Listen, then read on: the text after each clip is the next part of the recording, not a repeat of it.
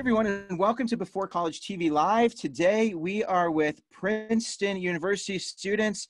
Hey panel, how are you doing? A big wave and a hello. Hello.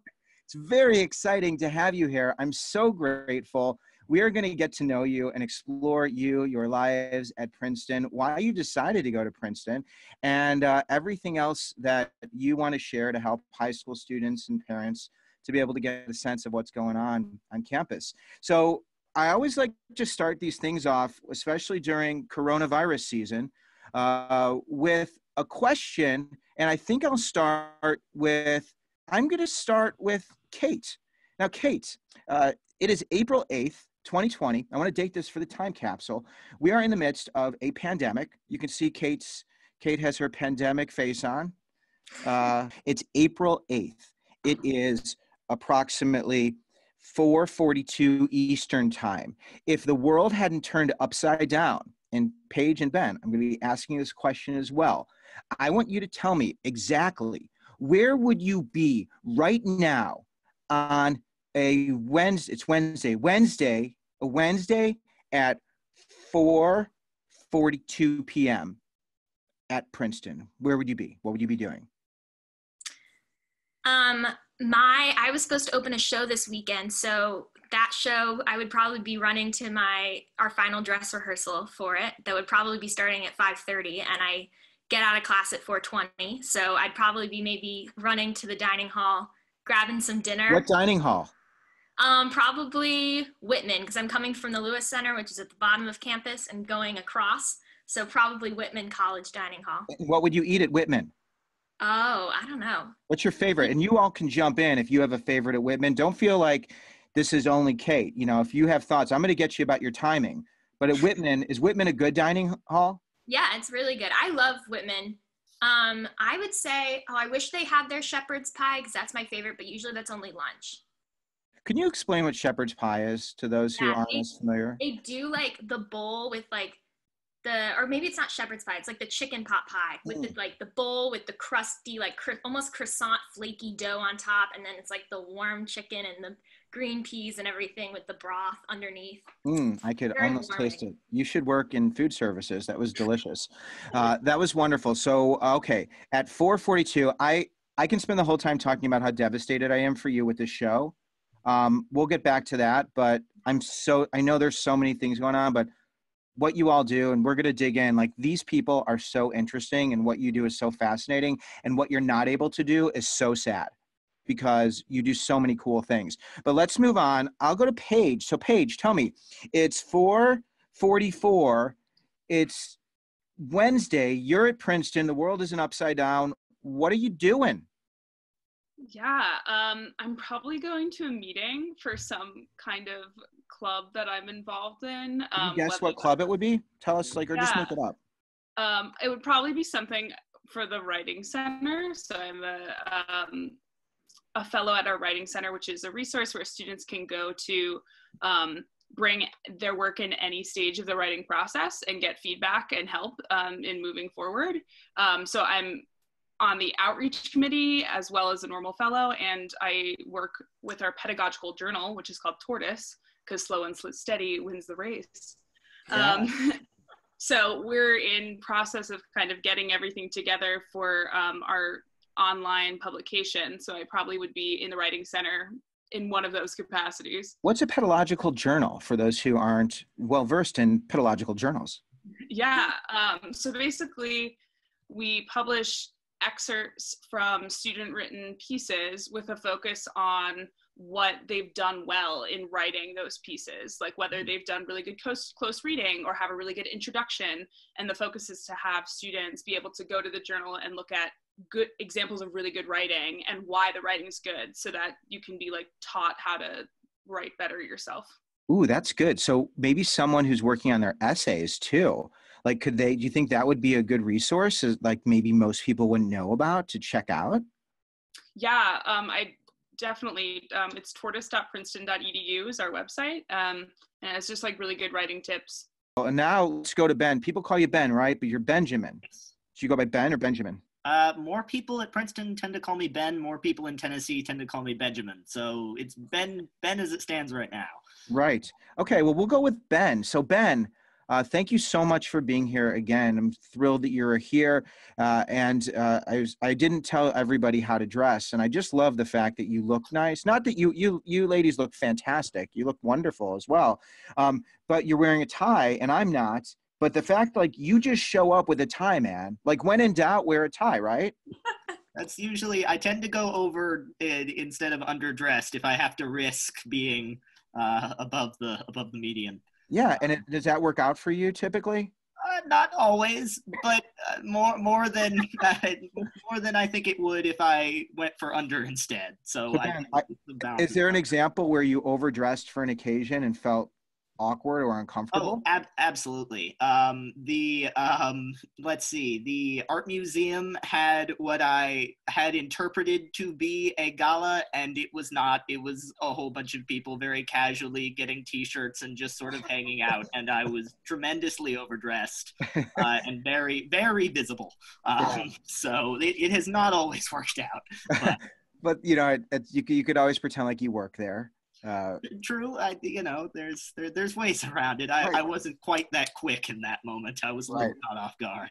But I appreciate that, and it says a lot about you. I'm grateful to have you here. So 4:48. It's 4:48, Ben. It's a normal day at Princeton in April. What are you doing? Where are you, man? All right. Well, I'm probably walking back from my last class because that tends to go over a bit. What's that last class? It's a seminar on John Milton. And so we'd probably be, at this point, we'd be reading through some of the End of Paradise Lost. And then I will be walking back probably to run to my dorm before I get a quick dinner. Because I usually have to eat dinner a little earlier on Wednesdays to make a shift later in the evening for the newspaper. So what dorm is this that you live in? I live in Bloomberg Hall. So I live on one of the dorms that's farther south on campus. So it can be a little bit longer of a walk from most of the buildings I have class in. And are you a sophomore now, or? I'm a junior. You're a junior.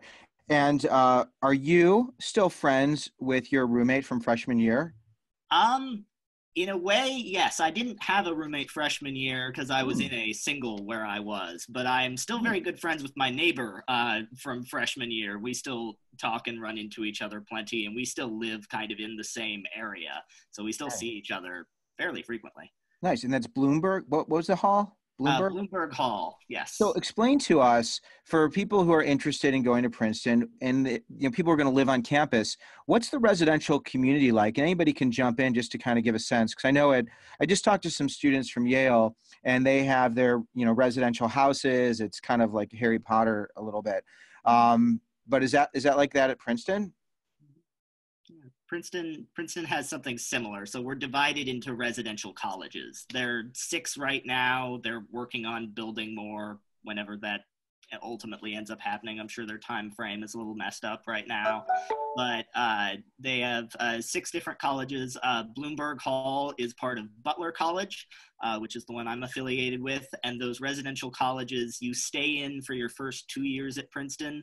And then for some, you have the option to stay there all 4 years or go into upperclassmen housing or something like that. They provide pretty good resources for getting acclimated to campus.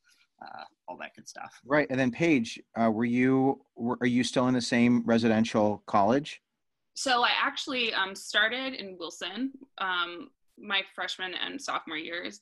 And then now I'm in Maddie College because I joined something called the Edwards Collective, which is a artists and humanist living community. So it's essentially a few floors in Edwards Hall in Maddie College, made up of people who are interested in the arts and humanities, and you apply to be a part of this collective. And we just live together, have brunch together on the weekends, go to support each other's shows, go into New York to see shows together. It's a really great group.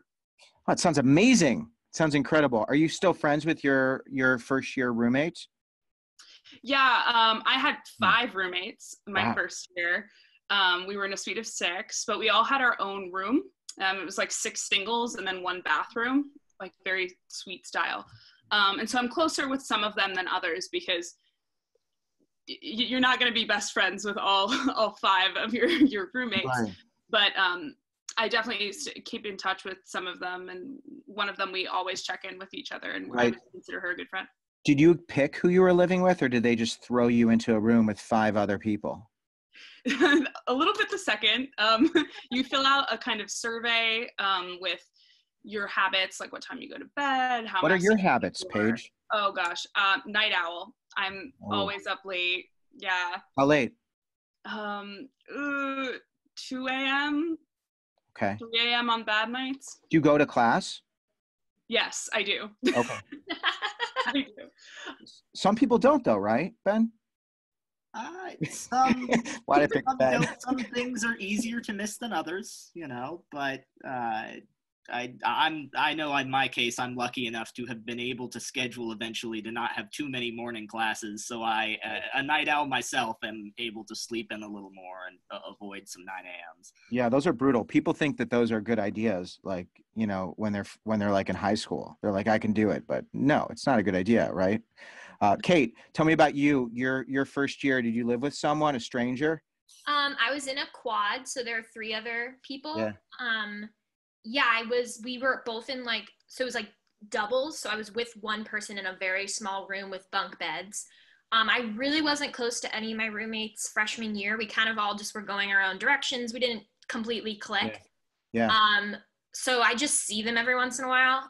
But one of them, who wasn't my direct roommate, I lived with this year.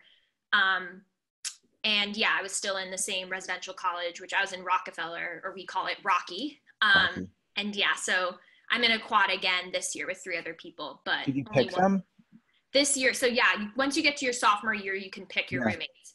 I was hoping to get a single, but sadly Rockefeller College doesn't have very many singles, and my time was pretty low on the list. So I ended up with a group of people who are definitely not my closest friends, but they're really nice and we get along, so it works. Hopefully next year I'm gonna have more of my own space. Yeah, well, that stinks to want a single then be stuck in a quad. That's the opposite of a single. Yeah. It's like if you're thinking you're going to be in a single. Ben was in a single. Ben, that first year when you were in a single, was it lonely, man? Were you able to connect? Because, I know, Kate, you didn't get along with your roommates that well. I'm kind of I actually, you didn't say you didn't get along, but my sense is there was some drama. And as we get to know each other, we can you can share some of the dirt. But there was drama, right, Kate? A little bit, a tiny bit. There's a lot of drama, and you got through it, or a tiny bit. I don't want to contradict you. Okay. But there was a tiny bit.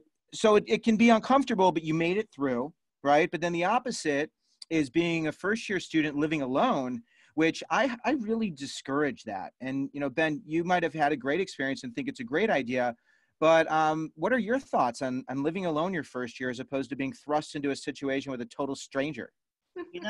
There were definitely some drawbacks to it. Going into it, a single was what I wanted. I am the kind of person who likes to, when need be, sort of isolate himself, but It is very easy to overindulge in that. And I think one of the ways Princeton tries to mitigate that is your kind of freshman year hall, or the people nearest to you are your Z groups, and they try to have your residential college advisor, your RCA, it's basically an RA in most places, to try to help bond you together. But the best piece of advice I got from her was, if you are going to isolate yourself as much as possible, no one is going to stop you, because no one really can. And so you do have to take that extra step to be very intentional about meeting people and seeing people and stuff like that in a way that happens perhaps a little more organically if you're not living alone. Yeah. And that took me a while to learn. I figured it out eventually, but it was definitely a slow start to that, I think. It's uncomfortable to be in a new place. Clearly, you are probably really in a good place being isolated now. I mean, I did get some practice, although honestly, with my brother living in the room next door, I'm probably less isolated than I would be in a single at Princeton. So. Right. Well, that's interesting to know that you had that experience, and you're very involved. You're all very involved. I want to get into some of the places where you made your friends. Are you all friends? Just nod your head if you're all friends. Are you all friends? The three of you? Are you friends? I Yeah. don't Okay. know Ben Sure. super well, but You don't know Ben? I don't know Ben super well. I've seen him in shows, and we've seen each other like Oh, in situations. We've been in auditions together, well, this but is great, Kate. Is there something you want to know about Ben while we're here? um, not really. I loved him in Godspell, and no, yeah. What was his role in Godspell? Oh, I do not remember. I can't remember. I know there's the two. Right. There's Yeah, Jesus. there's Jesus, Judas, and everybody else, and I was one of the everybody else. You're one of everyone else. Was there anything in particular in terms of Ben's performance that really stood out? I was just watching some of the videos from that show, actually. Oh, Oh, God. we should link to the videos. Are they on YouTube? There's a video on YouTube, actually, that I just posted. With Ben? Yeah, I think he's in it. Oh, will you share that afterwards? We'll include that in the description. Yeah. It's a montage of some of the shows that Paige and I do in our theater company. Oh, nice. I was watching a video of what is it? The university, not the university players, what is it? What's it? The triangle. Yeah. I was watching this really cool video, which I should also link to. I have to make these notes because I want to make sure. So Kate, I'd love that link. Ben, if you're cool with that, Oh, sure. get to see you do your thing. It was really cool because the triangle, are any of you in triangle? Yeah, I That's am. you. Okay. So it was this video from 2019 where it was you guys going across the country and taking the show from one place to another. Were you part of that, Kate? Yeah, I was there that year, last year. My really good friend made that vlog of the whole tour experience. We go on tour every year. Yeah, that was super fun. This year was even more fun, though, because we were in Florida, and it was, like, really nice weather. Yeah. So just explain real quickly, and I know I've got some questions I want to get to, but just as long as I mention that, if a student wants to get involved with Triangle, how do they get involved? What does Triangle do? Did you get rejected a bunch of times before you got in? Just give me the scoop. Yeah, sure. So Triangle's like this musical comedy group, and it's been around for like 130 years now. So it's very like lots of tradition, a lot of alumni who are very passionate about it. And it kind of originated actually as like the theater group on campus, on Princeton's campus, and then kind of became its own separate thing. But yeah, our students, part of the writers of our club, write an original musical comedy every year, which is like super cool and like doesn't really happen that many other places. And they write it. Usually it's either like a book show or it's like a review, and we put it on every November, and then we take it on tour to go visit a lot of alumni across America in January. And then we do a smaller show that the writers also write in the spring. And then they start to write the show for the next fall. It's like it's always happening. There's always something happening. But yeah, if people what's cool about Triangles, there's a way for literally anyone with any skill set to be involved, because we have 5 sides of Triangle: cast, writers, pit, orchestra, our tech team, and our business team. So if you are interested in building things, or you're dealing with money or marketing, or you want to perform or dance or whatever, like there's a place for you. The only part that's like audition based is the writers and the cast. Those two are pretty competitive. I definitely know, I luckily wasn't rejected, but definitely people like have a trouble getting into the club initially, especially if they want to be in cast. It definitely is just a competitive process, because we have professional directors and professional choreographers come in, and they're the ones who are mainly casting. And usually they're coming in not even really knowing that much about Princeton students. So yeah, but. So they're not playing favorites. They're just picking what they think is the right fit. Whatever they think is going to be the best for that show, but yeah. Yeah. Hey, Paige, have you ever participated in Triangle? No, I've done a lot of other theater on campus, but I'm an avid viewer of the Triangle show because a lot of my friends are involved. And seeing a Triangle show is its own experience, because there's a lot of traditions with like how to view a Triangle show as an audience member. Like, how would I view it?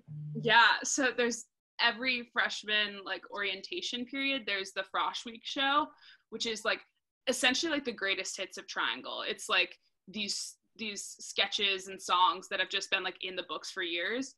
And as an audience member, everyone's like so riled up and rowdy. We throw a bunch of paper airplanes at the stage when the show starts. There's all these like call and responses that so it's like just a really great experience. Like even if you're not in it, you feel like you're a part of it because you're participating in the audience. Oh, that's great. And then Ben, I know that you're involved with the Princetonian. You're very involved, right? That's the daily Princetonian, correct? That's Yes, us. very involved. Have you ever covered the Triangle Show? I have not personally. I know we've tried, we're trying to revitalize our arts and culture section. We call it The Prospect. Paige is a writer and editor for it as well. And so we are trying to do more things that are show centric, but I have not covered a Triangle show myself. Right. But there's always a time. It's nice to see that you're interested in doing that. That could be something we could all set up. The deep dig into the Triangle Show. So I want to get to know a little bit about you and why you chose Princeton. So I'm curious, Ben, did you really want to go to Princeton? Like, where did you really want to go? Let's be honest. Well, to be honest, at the beginning, I didn't really think I had a shot. Princeton wasn't very much even on my radar until the beginning of my senior year, where among my high school's flaws, one of the things they did fairly well is they had two very, very good college counselors. And one of them told me about Princeton's Arts and Humanities Symposium. And told me about how it was this program, like if you end up getting into it, they fly you up and you effectively have a tour of campus and you do a few workshops for about 2 days. And, again, not having to pay for the plane ticket was also a draw. And so I said that sounded interesting. We'll see how that goes. And I got in and got to go to that and really loved it and really enjoyed the campus. And then after that, I realized that Princeton's early action program was the only program where I was applying where their early program wasn't binding. And since I didn't really know what my family's finances would look like, a year from then, I thought that it was the best early program to go for. So I gave it a shot and got to get in. And I did plenty of deliberating. I was waffling until the last minute. I won't lie. It seemed kind of big and scary to me, and something where I didn't know really many people who'd gone to an Ivy League, let alone Princeton, before. And so it was this kind of big unknown for me, but I ultimately decided that it was where I was supposed to be. So yeah, cool. And to provide some context, so you're from Franklin, Tennessee. You went to Battleground Academy. Tell me a little bit about your high school, the makeup, that community, so other people who maybe aren't similar places can get a sense of where you're from. Sure. So Battleground is a relatively small private school. It's a K through 12 school, and I went there my whole educational career prior to college. Yeah. So all K through 12. It was a fairly small community. A lot of the teachers there were very helpful in, helping me find kind of direction and what I wanted to continue on with in life. It doesn't usually graduate people into Princeton or Ivy Leagues horribly frequently. I knew someone from the year before me who had gone to Harvard, and then the last person who had gone to Ivy League that I knew of was about 5 years ago and was graduating Princeton my senior year. And so right when I got in, the college counselor set me up on a coffee date with him, and that was super helpful because I got to speak to him and say, "You're the only person who can tell me that this will work. So I need to hear it from you." Yeah. But that's really scary. It's scary to be from a smaller community where people don't go on this path, and to be in a place where you've lived your entire life, and then to be thrown into this place with such culture, and there's people who are legacies and know the campus really well. When you first arrived, like, how did you do that, man? Like, how did you make that transition, and was it hard for you? It was definitely, I mean, it was a shift. I'd, again, gone to the same school for 13 years, lived in the same house for 18, change wasn't something I was opposed to. It just wasn't something that had happened. And so I think my main coping strategy for getting adjusted was bothering everyone with questions anytime I could. I'm sure I was an unholy nuisance to my RCA that year, but I was just attempting to navigate as well as I could by asking as many questions as I could upon arrival and talking to people, because immediately when you get into Princeton and you get into Z Group and you go on either outdoor action or community action, which we can talk about in a bit, you immediately meet people with experiences vastly different from your own. And some of them know more about Princeton and some of them know just as little as you. And so that, I think, was also very helpful, is not just talking to the people who are appointed as resources for you, but also with the people who, you're in it together.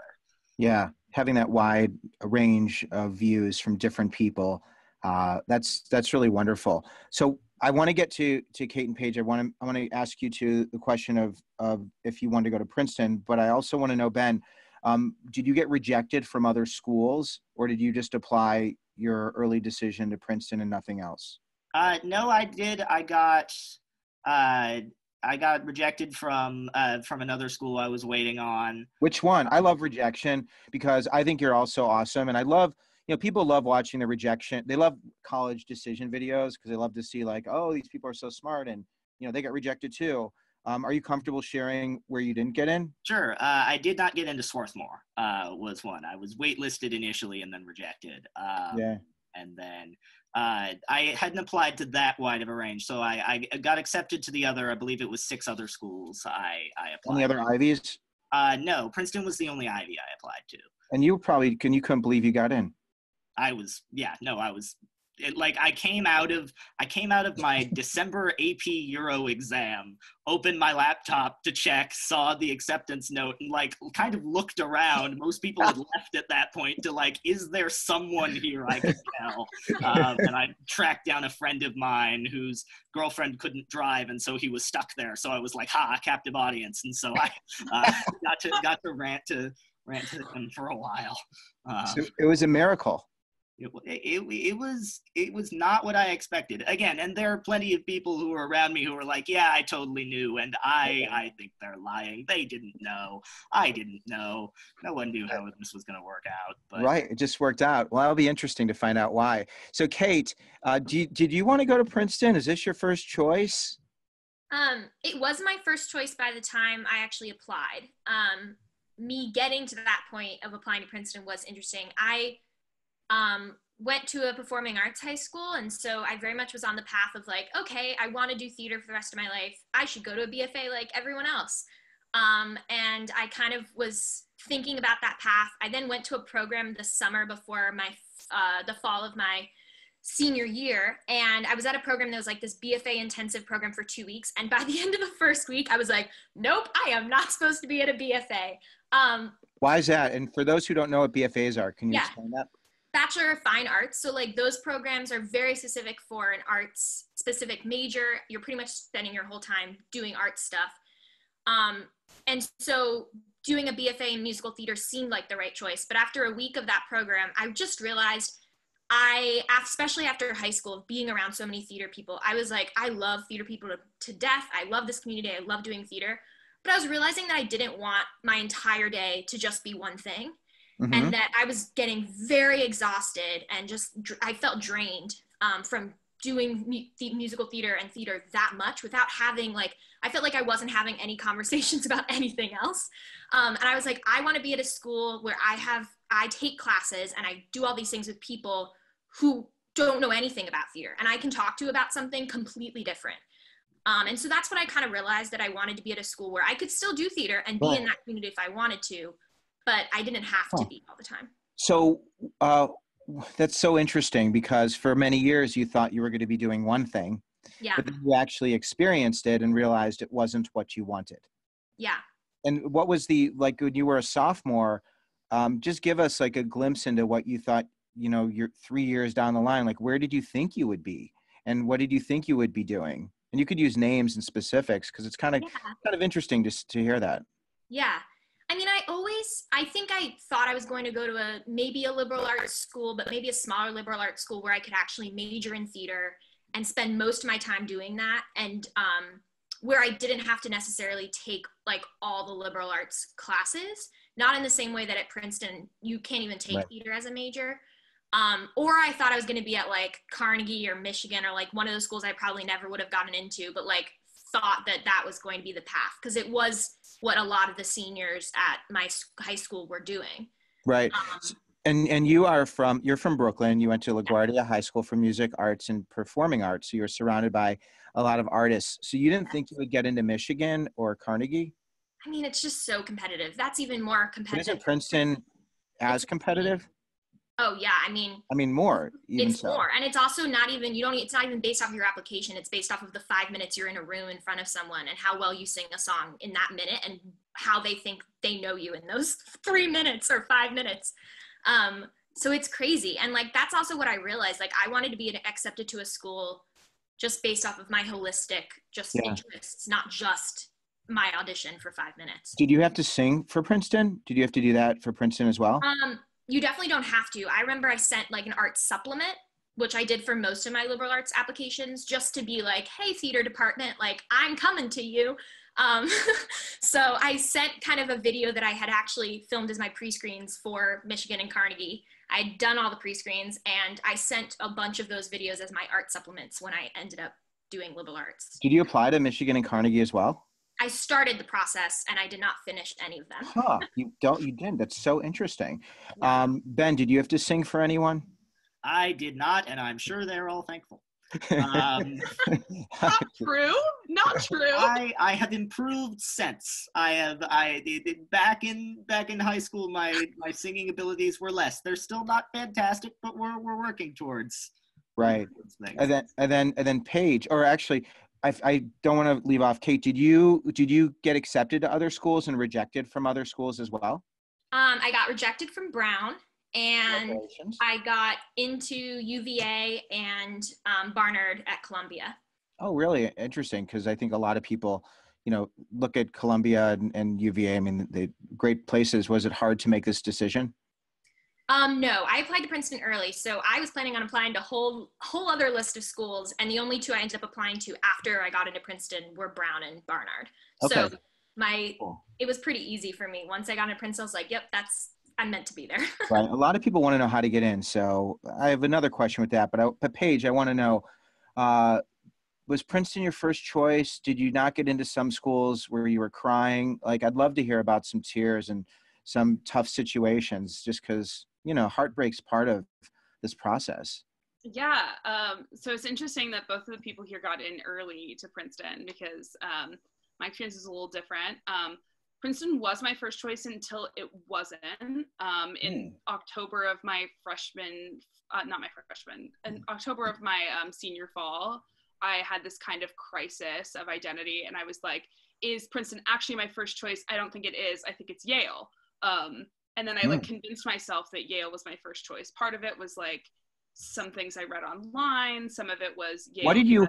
This is great. I want to give us specifics on why you were so wrong. And I just had a Yale conversation. Yale's great. Like all these schools are great. And it's really each person's own experience. So it's not like, there's nothing disparaging. It's just you processing as a high school student, convincing yourself of something. What are some specifics so other people can identify with that? Yeah. So I was like, Yale has this incredible drama school, like Yale School of Drama. And I was like, I want to be near that. Like, obviously that's a MFA, a master's program, but I was like, I want to be somewhere where they have such a great resource. And I also, Yale, you can double major and you can't double major at Princeton. And at the time I was convinced that I wanted to double major because I had a lot of different interests and I thought I was going to double major. And Yale also has some really incredible just interdisciplinary majors, like their College of Letters and things like that, where I was like, that's me. I think I want those specific programs. So I applied early to Yale, but submitted my Princeton application on the same day early, but like for regular decision. I don't know why. I was crazy, but I had finished the Princeton application too. So I was like, I just need to get this out of my hands. And maybe if they see that it came in so early, they'll know that I'm like at least like interested in, but it's not an early application. So I applied early to Yale, and then got deferred, which I think was actually the best thing to happen to me, because if I got early in Yale, there's a good chance I would have just like fallen in love with it then, because I would have had the yes, I would have had it. So then I ended up applying to a total of 14 schools after I got deferred from Yale. Let's hit the pause button when you get deferred. Did anybody else get deferred? I think either of you? No. So that's very common. And when you got deferred, were you crying? Were you devastated? Were you, your whole life was uprooted and there was a big question mark with your future? Yeah. Well, the good thing about the deferral is it's not a no. It just means not right now. Kind of like the friend zone, though. It's like a little bit. Yeah, that's a good way. It's kind of like we like you, but we can't really date you. Yeah, and I guess what disappointed me about it was like all the work that then was ahead of me, because then it was like, okay, I'm actually going to apply to 14 different schools, and because that was a maybe. Why 14, Paige? That's so many schools. Yeah. Because so many of them are so competitive, and I had no way of knowing whether I was going to get into any of them. So you were scared. So I applied to a ton. Yeah. Yeah. Because that seems like a lot, because I mean, even if you have like a safety, you have like 1 or 2 safeties and a few reach, but like 14, do you recommend applying to that many schools? It was a lot. I have to say it was a lot. But I was applying to like 5 different Ivies, a few different like very competitive small liberal arts colleges. And then like I had like 3 safeties that I felt more convinced on. And I would say maybe 10 is like actually a good number. If a lot of them are rich schools. But I can't make a decision. So I applied to 14. Did you make a decision? Did you make one of those videos where like a reaction video? Because 14, that'd have been a good video. Yeah, no, I didn't. Okay, so we have to run through this, and forgive me, Kate and Ben. I just need to know, like, are you curious to know where Paige applied and whether she got in or not? I kind of am. Kate wants to know. She's like all over this. Okay. She's so smart. So I think. Yeah. Before you tell us, Paige, Kate, I would like you to describe Paige and tell me Paige's best qualities. What makes Paige just such a bright light? One, she's like one of the best leaders I've ever come across, ever. She's taken on like things at Princeton that like people usually don't take on until they're seniors, and she took them on when she was like in her spring of freshman year and sophomore. And she doesn't lead with this like idea, like she doesn't lead with this mentality of like I'm better than you or I'm in power here. Like she leads with this sense of like I'm leading a community that we're all going to work together. And also, yeah, that was me working with her in that capacity is amazing to me to watch her. She's really a role model to me as a great leader, because it's not about her being the most important or having the most power. It's about being there for everybody and fostering this really amazing community. She also is just incredibly supportive and very intelligent. And yeah, I mean, she's a brilliant theater maker and lovely, bright, shining. She loves God. I love God. I mean, a lot of things, but yeah, we connect on many levels, Paige. Yeah, no, that's a beautiful description. Ben, you know Paige pretty well. Also, can you tell me a little bit about Paige? Paige, are you comfortable with this? I should have asked you first. I'm like overwhelmed. And it's nice to have that. But Ben, you can also be. Does Ben have permission to be brutally honest? Oh yeah. Oh yeah.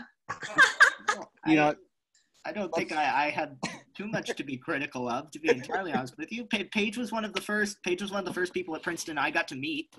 She and I were on the same community action trip.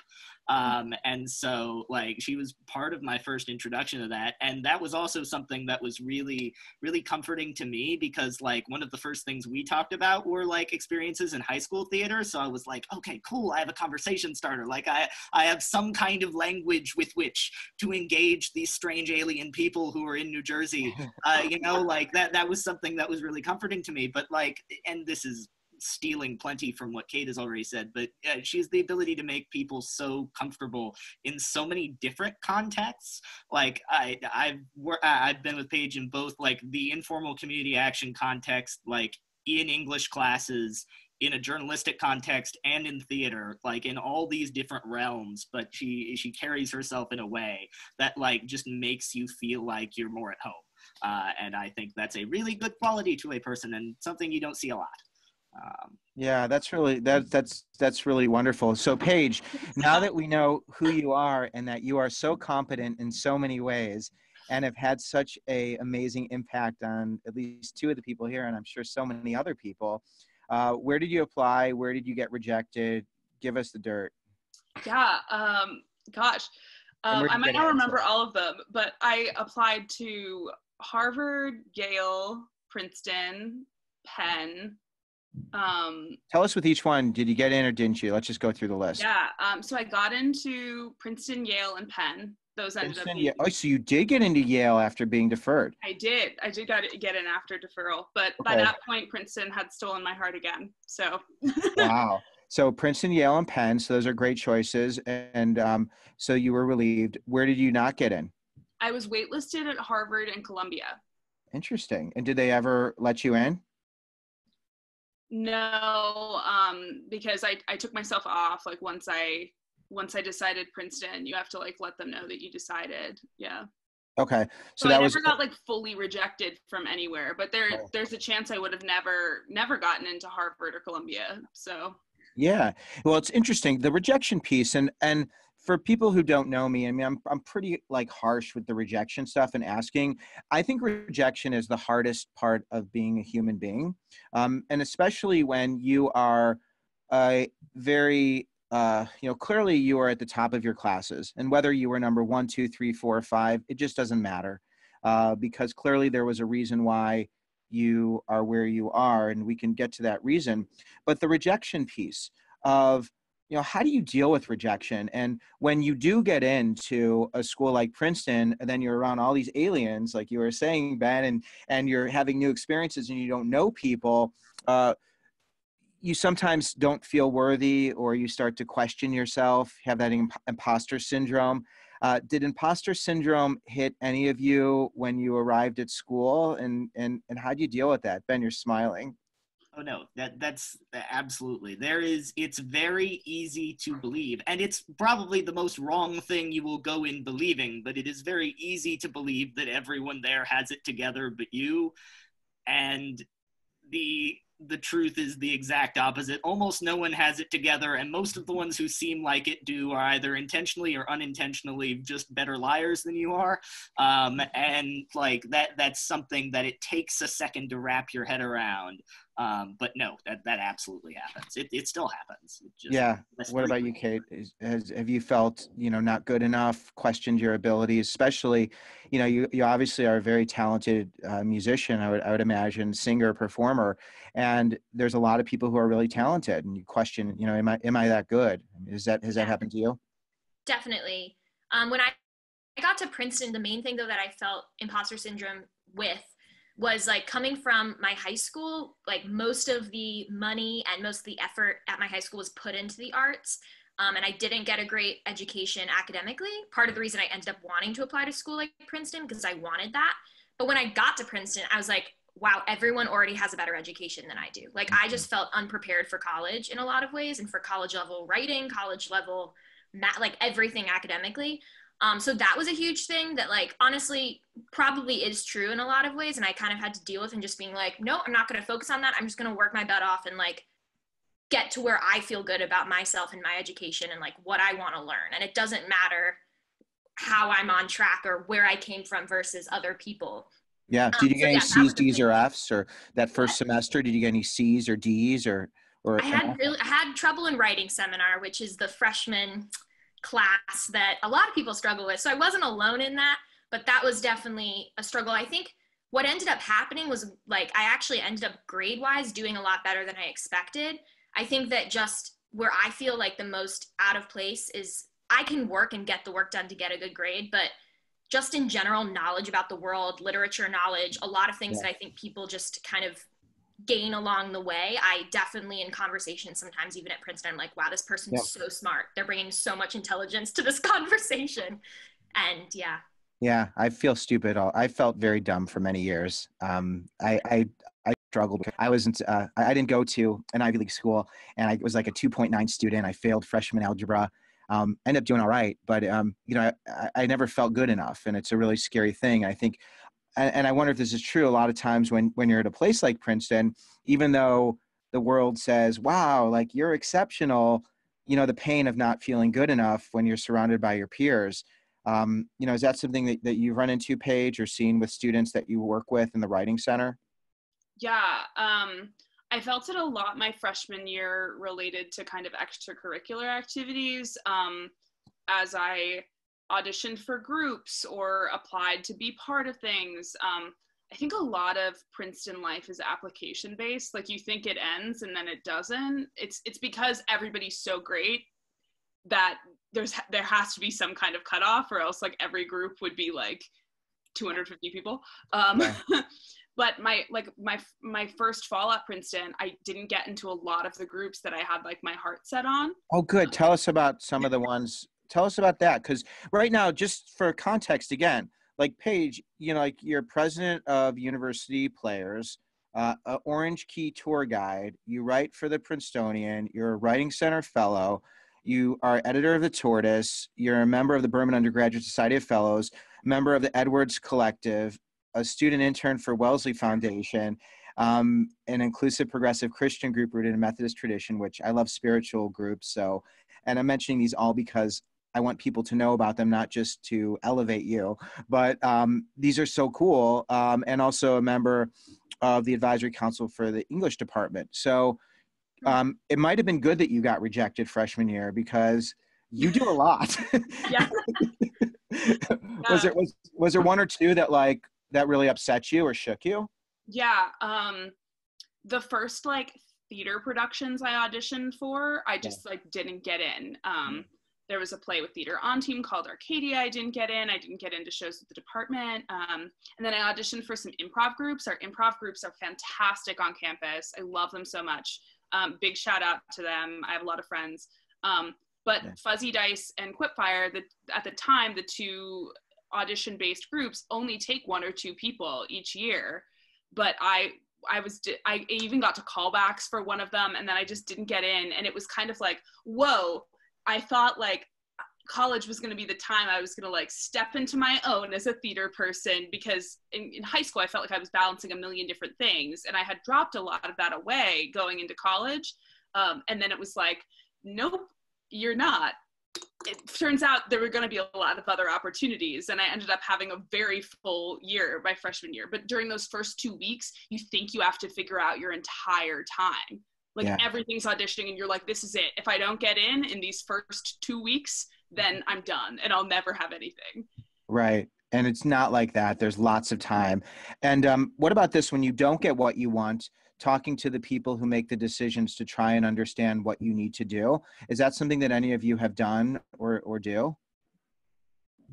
Or did you do that, Paige? Like when you didn't get in, saying, you know, what can I do to get in? Or, you know, having a relationship even beyond the no? Yeah, I don't think I had the confidence to do that my first year, but I've built that confidence more.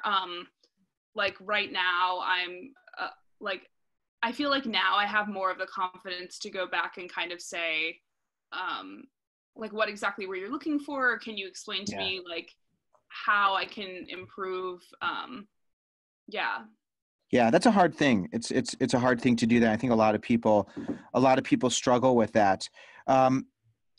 When it comes to your love life, are any of you in love right now? I'd say so. Oh, there's some love here. This is good. So Ben, you have a little love in your life. Indeed. And Paige, you have some love in your life right now? Oh no, I was just pointing at Ben. Oh, I was calling him out. So you two are, so Kate, are you in a relationship right now? Nope. You're single? Yes. Available? Yeah. Right, Paige, you as well? Right, Yeah. you never know. Someone may watch us and be like, these people are amazing. I'd love to get to know them better, besides, but Ben, so you're in a, and we don't have to declare your love, but did you find your significant other at Princeton? I did, yes. Ben, can you share how you met this person? Because I want to understand if Princeton is a hookup culture, if it's a dating culture, if it's a big, if you have to party to meet people. I know it's a lot of different questions wrapped up in one, but how did you meet your significant other? So I met Anna actually through the newspaper, through the Prince. I met her May of last year. We started dating in May, met her in April, and she was one of the few people who actually frequently attended the social events that we tried to throw. And because we were trying to, as kind of the newspaper leadership, to build up that community and all of that. And it starts slow, you start with the movie nights where like 3 other people show up and you're like, yeah, we can do this, and built up to something. But we'd spoken here and there for a while, and then got to talking through those, which was really helpful. And then she also was in the same residential college as I was. So, when you're leaving the newspaper, you're walking back towards the same place and you have more time to talk there and stuff like that. And so, yeah, that's how we met, and we're both still involved in the paper. Oh, that's great. So it happens at the paper. So does she write for the paper? She did a bit of opinion writing, but most of what she does is she was a copy staffer back in May, and now she's one of our 2 chief copy editors. So she makes sure we're all speaking English. That's great. So she can correct you, and she has strong opinions. Indeed. No, it is a good, I'm definitely have experienced a both intellectual and physical glow up since last May. I think most of my friends can attest. That's amazing. Who made the first move? Because I'm always curious, you're having that walk home. And by the way, Kate and Paige, do you know Anna? Or Paige, or Kate, you don't know Ben that well. But Paige, you know Anna. Maybe you'll get to meet Anna, Kate, at some point. I might know her. I don't know which Anna. Which Anna, Ben? Are you Anna? She is on team, so you might have seen her some there. But yeah. So then, who made the first move? Was it scary for you? Did you know she liked you? Were you guys sober? I could never tell. She did. Like, she had to kind of run it through my head a couple of times before I entirely got the message. So yeah, that's nice. And you 2 have been together for now about 7 months or 9 months or 8 months. Nearing 11 months on the 10th. Not good with math. I told you I struggled in math in high school. So there you go. So you've been together, and then now because of the corona, are you long distance?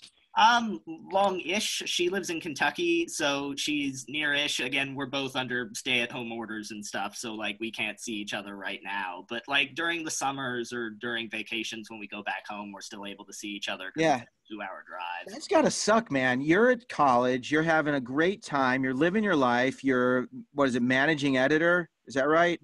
And former head news editor. I mean, you got a great life, dude. Like, you're in a good place. You're walking back with Anna. And then all of a sudden they say, school's closed. You all have to leave. Like, what was going through your mind? And how can you, I mean, that's rough. I was saying, how can you help other people? But gosh, like how'd that feel?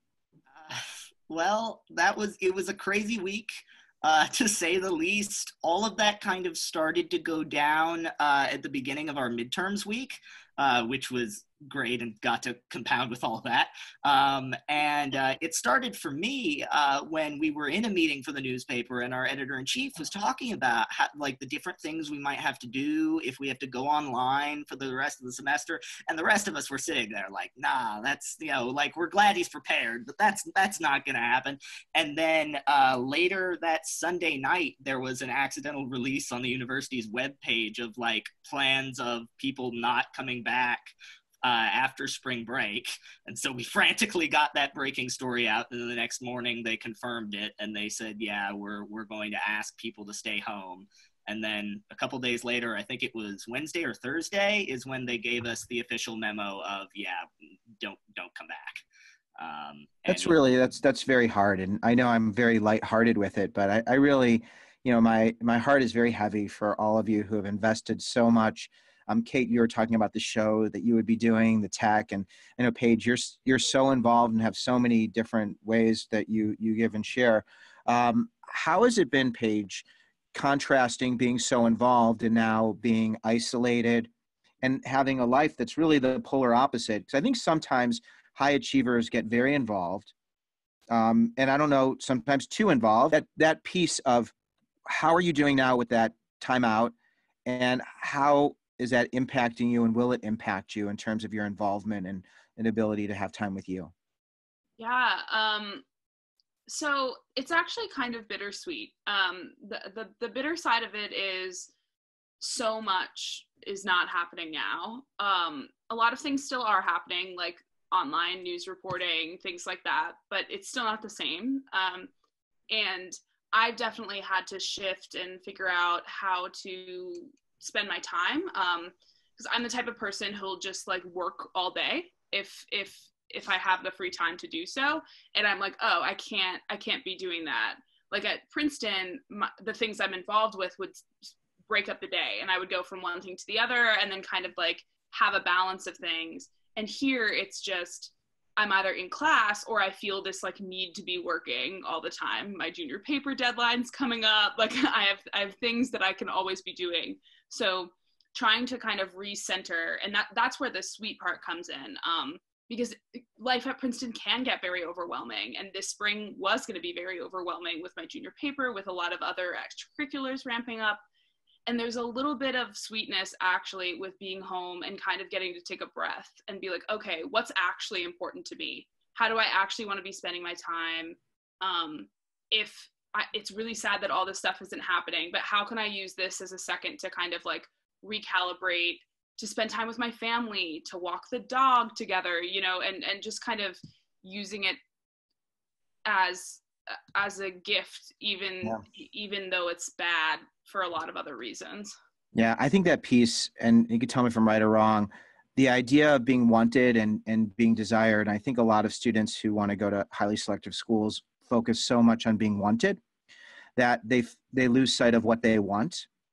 And I think this pause is really a wonderful time, and I think that you were saying that in many ways, to just focus on what do you want? Like, what do you really want? And doing it while you're still in this amazing environment, so that the next year you can go after what you want, as opposed to being so worried about being wanted.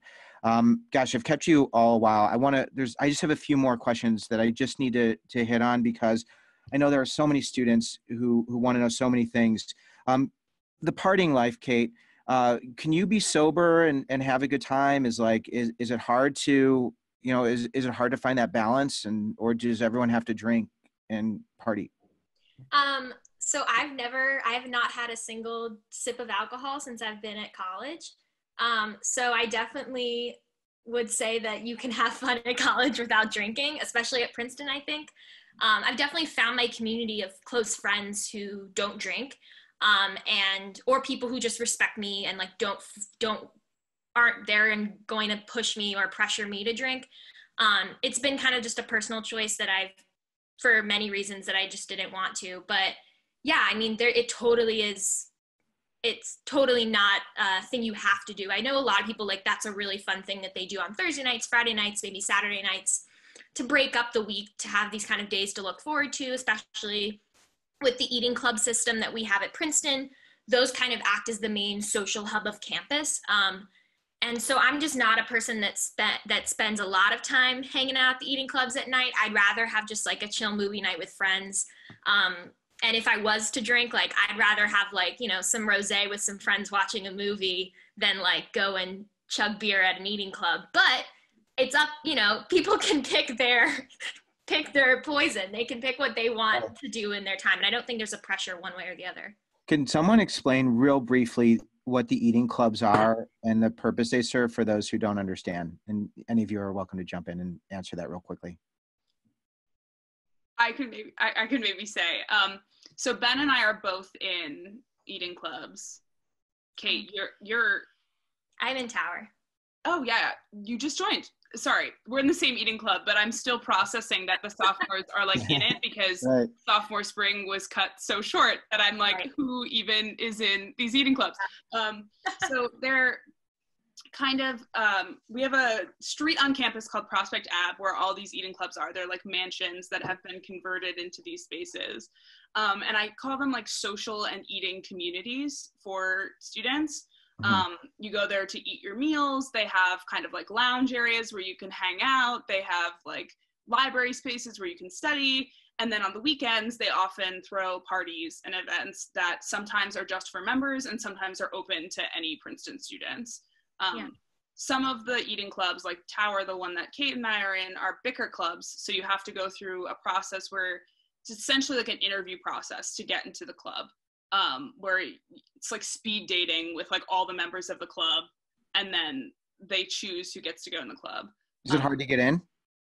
Yes, it is, which is the worst part about the bicker clubs is the process of bicker. I think Tower, if it wanted to, if it could, it would take everybody. But we can't, like with the number of slots that are in the club.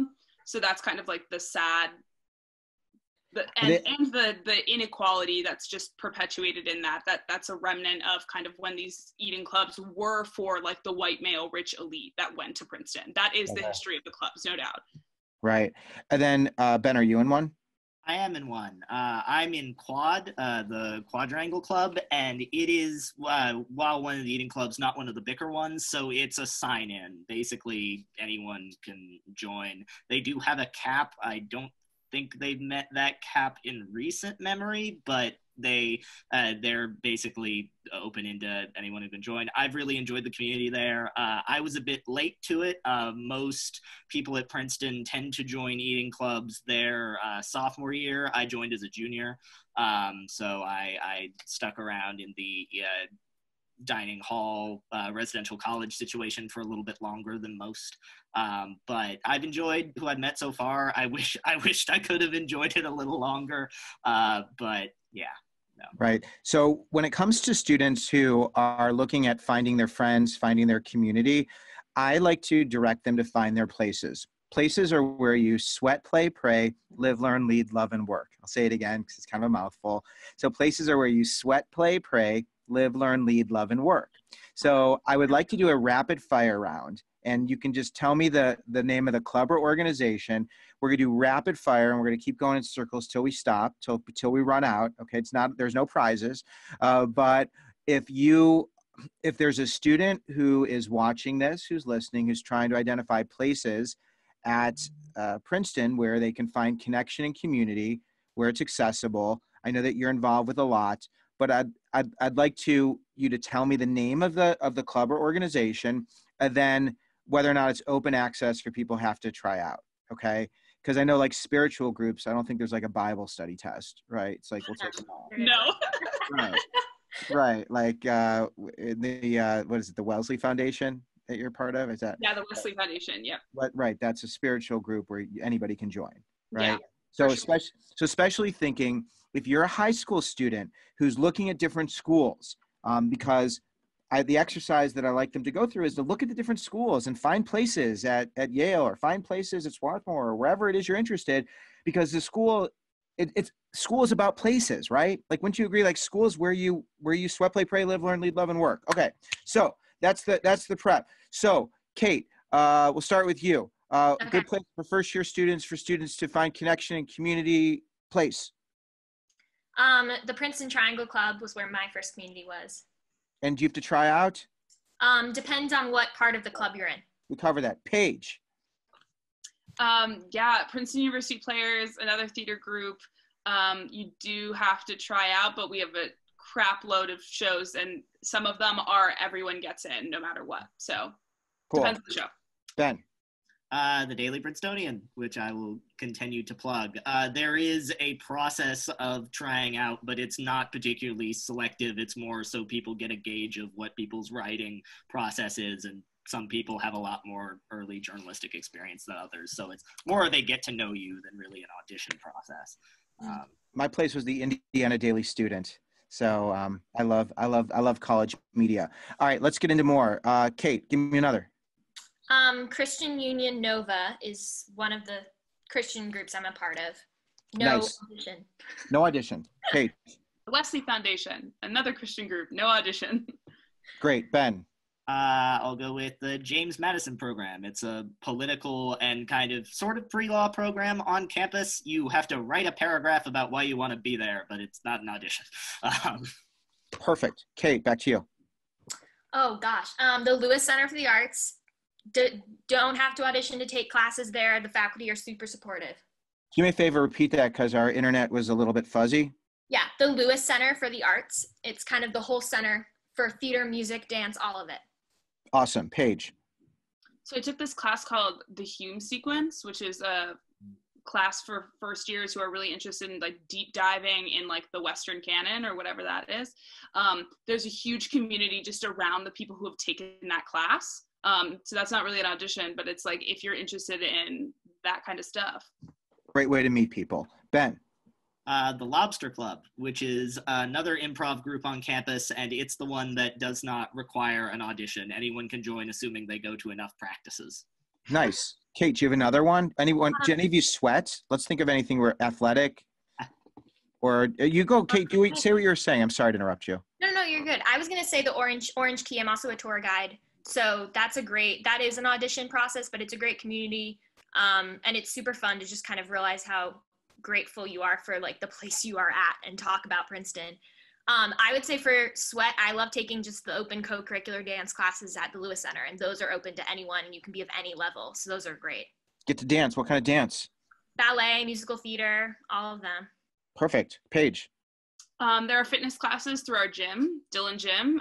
Those are open to all students. I'm a big Zumba fan, so.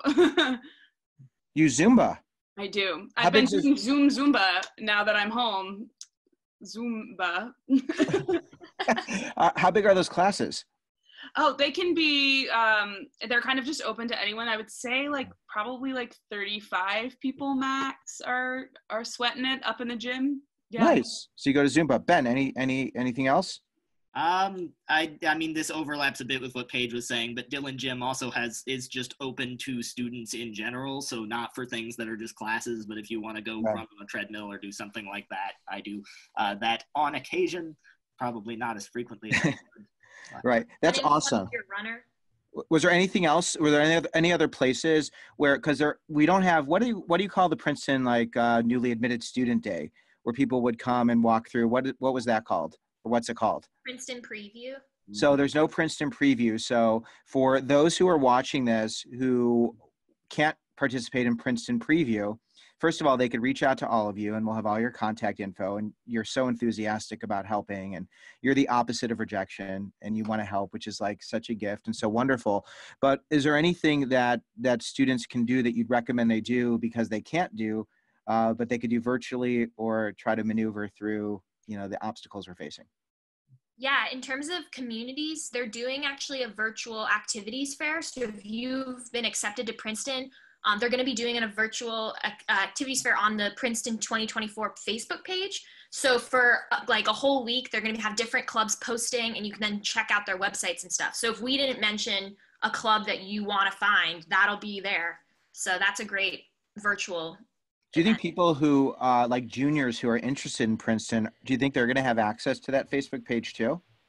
No, that's not, they're not going to have access to that. But I also would say the Princeton, like Otis Instagram, Princeton Instagram, there's a bunch of Instagrams right now. They're all trying to do like all these videos with current students and like resources. Those are open to anybody. Those are great. Nice. And also Otis's website lists all the different clubs, which is Yeah, and I believe that Princeton's trying to get like a virtual preview site that will be up that will have like testimonies from students, pictures of dorms, different groups and things like that.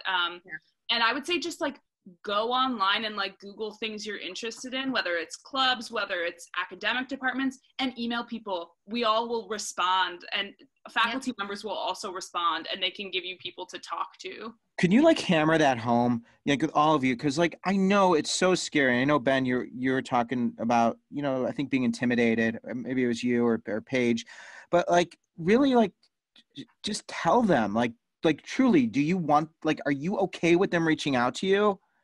Absolutely. Please.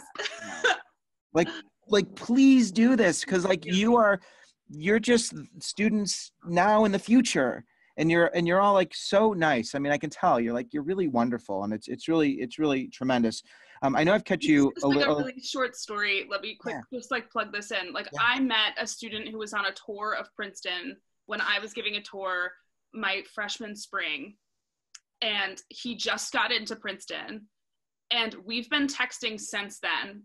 Like he had, because I gave my number at the end of the tour, and he reached out with a question, and for the past like years he's been reaching out to me with questions as he's gone through the college process, and is now like in Princeton. And I love that. Like I love when I can like help someone, even if it's just like answering one question over text message. So find us on social media. That's great. You know what, for a quarantine day.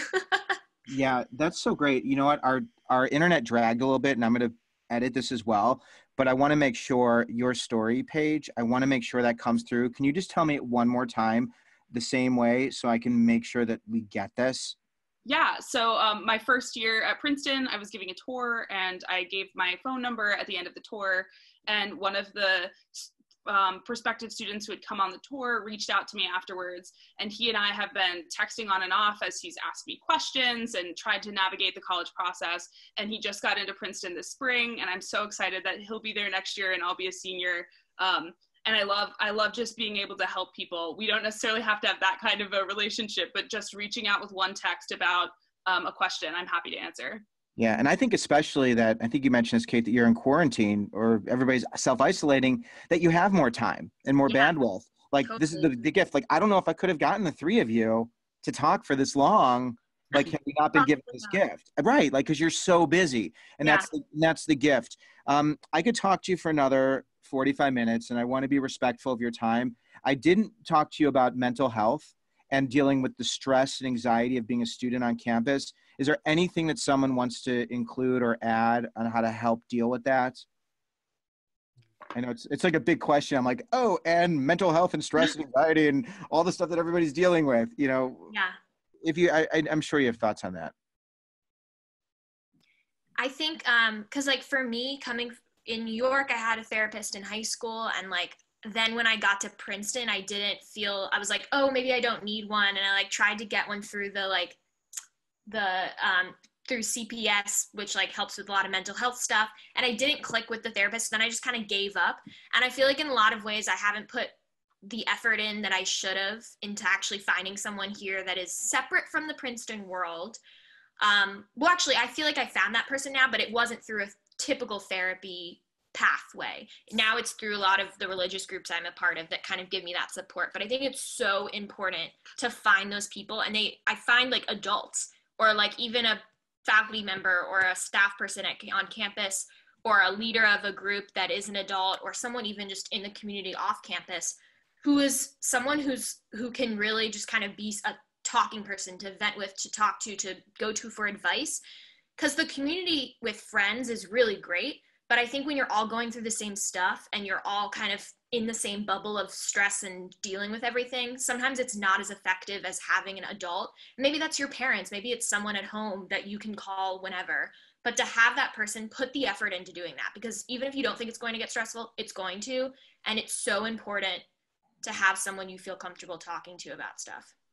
Yeah, having someone in your corner who's safe, who can be there, and everybody needs that. And thanks for sharing that. I have a therapist, and it's a really important part of my life to have someone who doesn't have the same last name.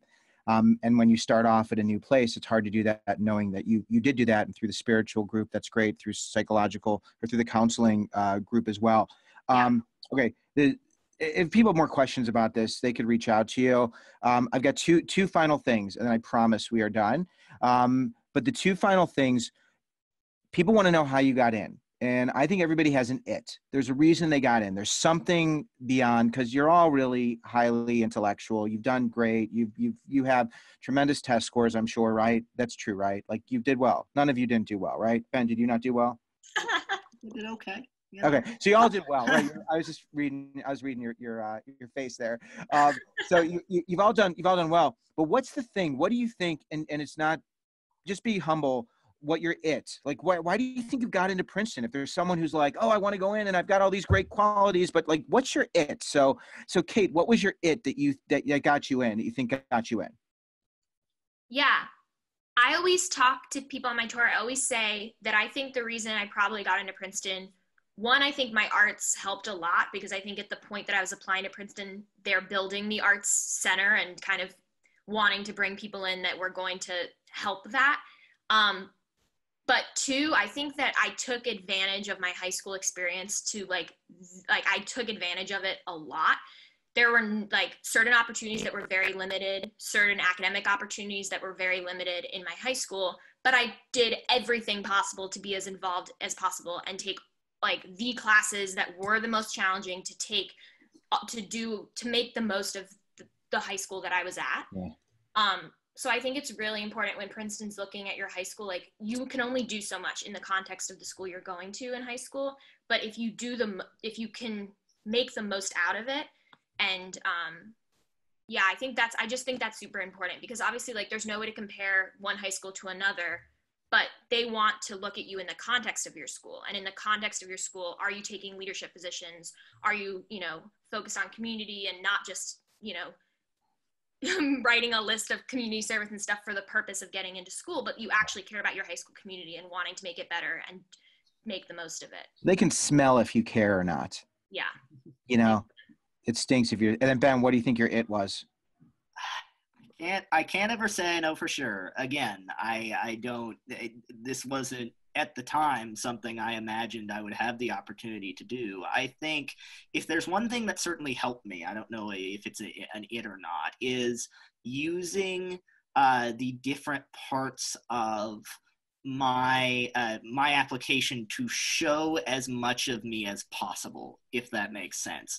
You're not going to be able to sum up yourself in 650 words and a couple of lists, but if you take the time to focus different aspects on the different parts, I think it's easy to disadvantage yourself by saying, I am going to be this one thing and I'm going to be the best at one thing, and nobody is one thing. So instead, trying to show like the most holistic picture of yourself possible, I think is very, very helpful in that process.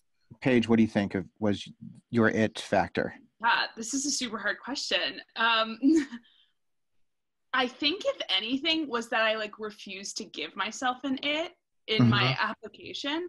Like, a lot of what I wrote about in my applications to college was kind of like my refusal to be boxed in by one label. That my high school process had been coaches and teachers telling me, you need to just do one thing. You can't be on the basketball team and do theater. You got to pick. You can't, be interested in the humanities, but also want to do some science research on the back end. Like, you have to choose.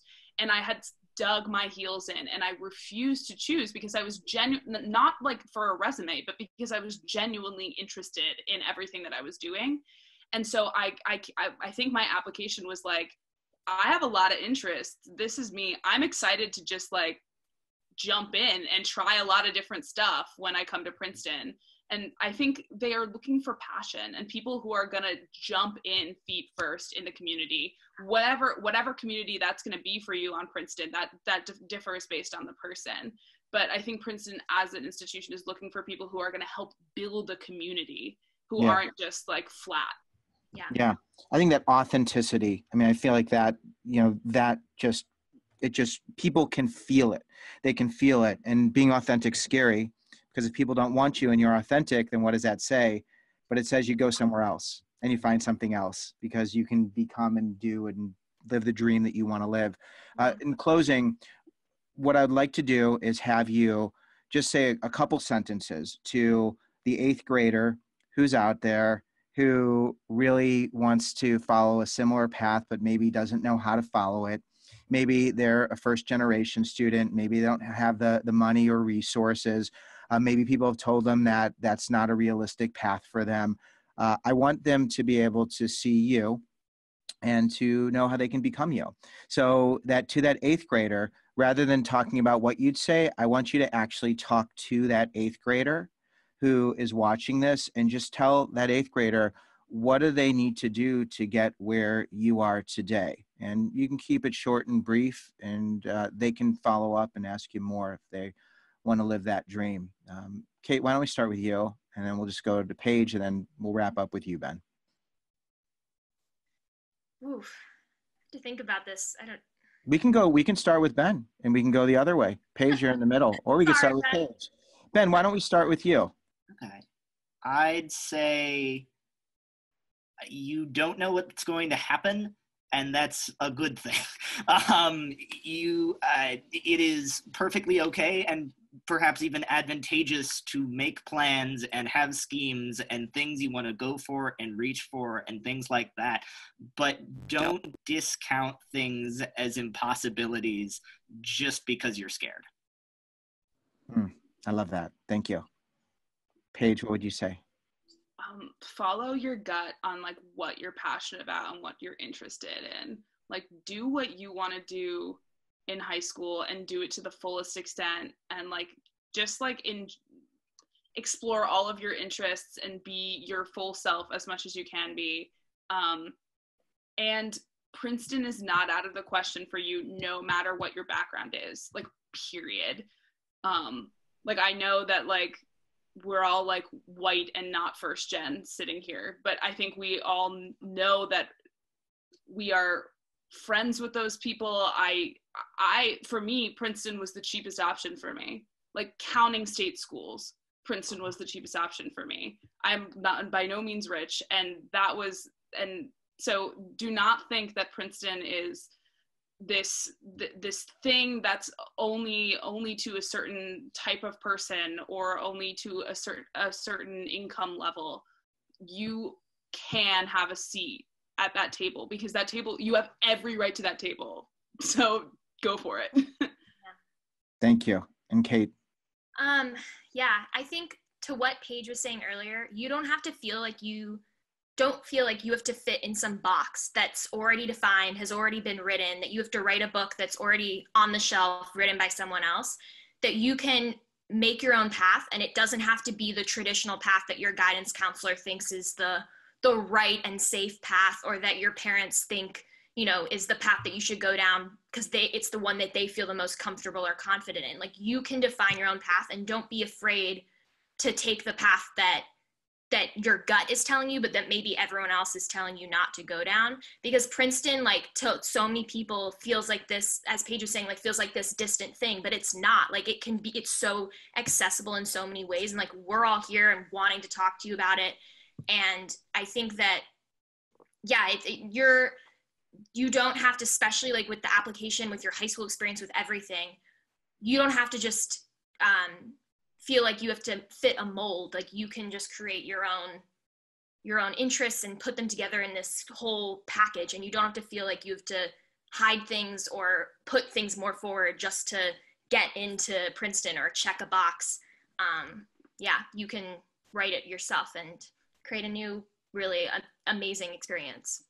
Just being you, and you all seem really great at being you, and you've somehow gotten to that place. And I think that really comes through in our conversation today. I can't thank you enough for being so generous with your time, and also with the offer that you're willing to help people, to answer their questions. I hope people will take you up on that. And I also am available. I'm in your corner. For those of you who are watching, students, parents, whoever you are. With my panelists, I want you to stick around just for 1 second. I'm going to stop the Facebook Live, and I just want to give you a personal goodbye. But for everybody watching this, thank you so much. I'm so grateful you can be here. Let me know what we can do to support you and feature other students and other campuses so that we can help you to create the experience and live the life that you dream of living. Thank you so much. I'm Harlan Cohn. It's been great to have you. And thank you all panelists so much for being here. Thank you. Of course. Thank you.